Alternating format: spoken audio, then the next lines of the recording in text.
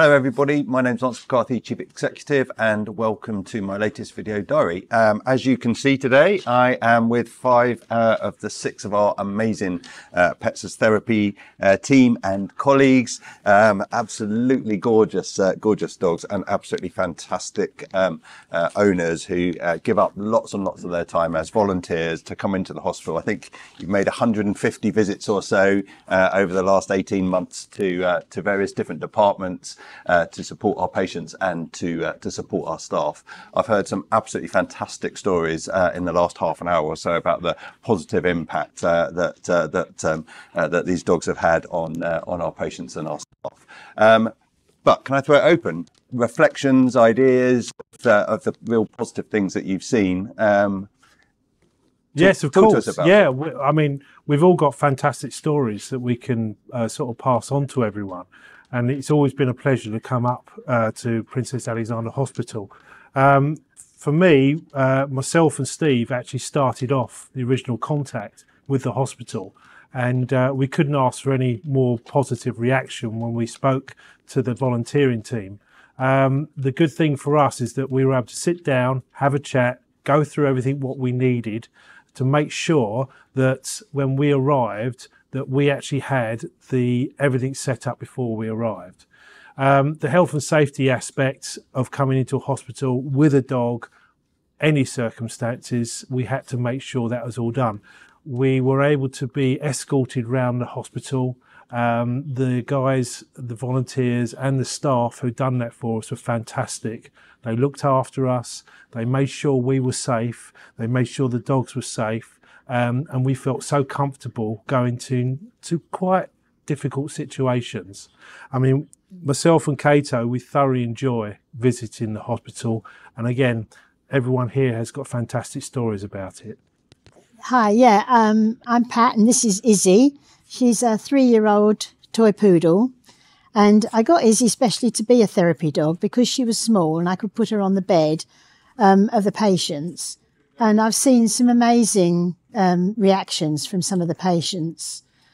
I had a lady of over 100 who cried when she had Lizzie on her lap because she said, I'd never have the privilege of stroking a dog again. And she was just so thrilled. We also visited a 14-year-old girl who had autism in the children's ward. And she got on the floor to play with Izzy. And she suddenly announced that Izzy had healed her leg because the pain in her leg didn't hurt anymore. So, and she's also visited dementia patients. We've been to the high dependency. And I think what we're so impressed with the dogs is that hospitals are funny places. They smell funny. There's a lot of sounds, people rushing about. And these dogs all take it in their stride. So I'm just really proud of how they all react to, and not only to the patients, but to the staff and the relatives as well. Often we have relatives who say this is just the best thing that they could have had for their children or their relatives. Hi, my name's Amanda. This is Izzy too. She's a Pomeranian. She's 6 years old. We've been doing therapy now for just over a year, but we've been visiting Princess Alexandra for about 6 months. This one is just so cuddly. She loves all the attention from all the staff and the patients. Again, because she's so small, we can put her on the beds and let the patients have a cuddle with her. The children especially love her because they think she's a real life teddy bear. We've been to visit some of the patients. The dementia patients normally don't tend to recognise us or react to us, but as soon as they see the dogs, their expressions on their faces change immediately as soon as they see the dog. Some patients we've been to have cried because they're missing their animals at home. They're missing their own pets. So it's good for them to have some relief, you know, some cuddles with the dogs that we bring in as well. So, yeah. Hi, my name is Liz and this is Bailey, and sit with his back to you, as you can see. It's always him. But other than that, he's a very good dog. He's a 3.5-year-old Labrador.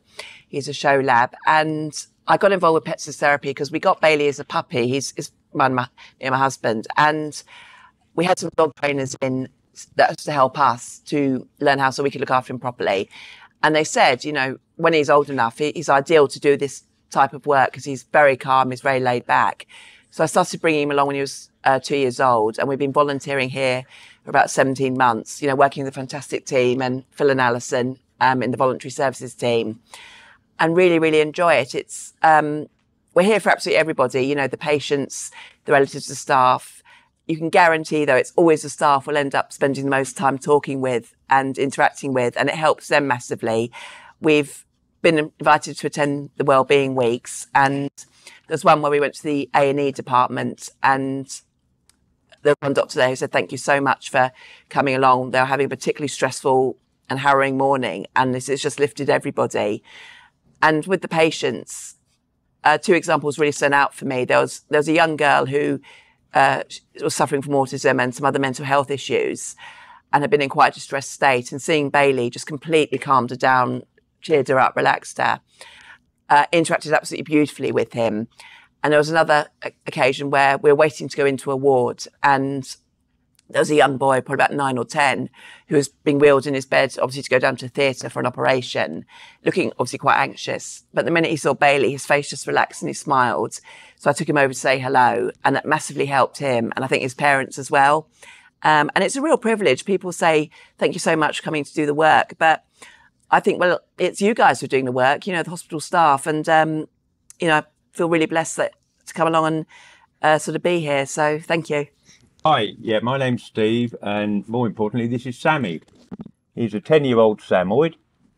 He has a connection to Harlow because he's actually a rescue. He was found abandoned at 8 months old, walking the streets of Harlow. Went to Samoyed Rescue, big social media campaign to try and find his own, and nothing came of it. Went to Samoyed Rescue. We fostered him for 6 weeks, and 9 years later, we're still going.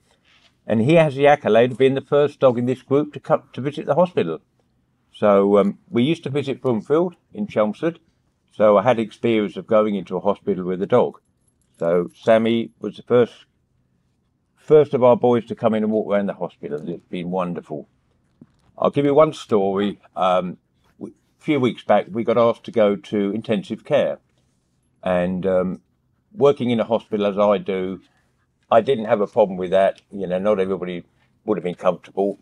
But we went up, and they were very, very pleased to see us. All the staff there said that they don't get many visitors because of the nature of the ward. Intensive care tends to put people off a little bit. But we went in and we had a good chat, and we met loads of staff and loads of patients. And one of the doctors on intensive care said, would Sammy go on the bed? Well, he would, like a shot. I mean, but he does weigh 5.5 stone. So you wouldn't really want him laying on top of you on the bed.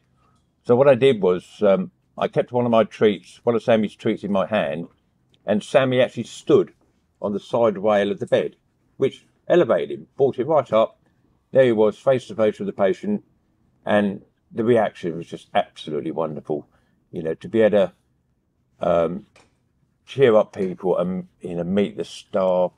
Normally, there's 1 or 2 of the staff when we visit wards come round with us. When we visited intensive care, I turned round at one point and there was about 10 members of staff, including senior doctors in the department, all standing around to see the reaction that their patients had meeting Sammy, and it was just absolutely wonderful.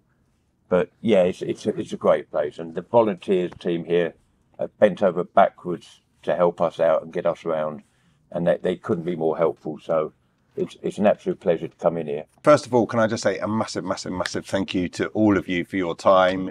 You all do it on a voluntary basis. Thank you for continuing to bring in your absolutely fantastically well behaved and absolutely gorgeous dogs. We know what a massive difference it makes, and you've heard some fabulous stories, and you know those stories inside out, what a fabulous difference it makes for patients and our relatives and for our staff as well. I think we were saying earlier it's 150 or so visits in the last 18 months And if anybody is interested in having any of these amazing dogs come to your areas, to your wards, to your departments, please get in touch with the voluntary services team. And on that note, I also want to say a massive thank you to the voluntary services team for helping facilitate this, both from the start and then all the way through the whole process. But thank you, really appreciate it. And I know how much benefit you get back, but it's not as much as the benefit that our patients and our colleagues get. So I really appreciate it. Thank you so much.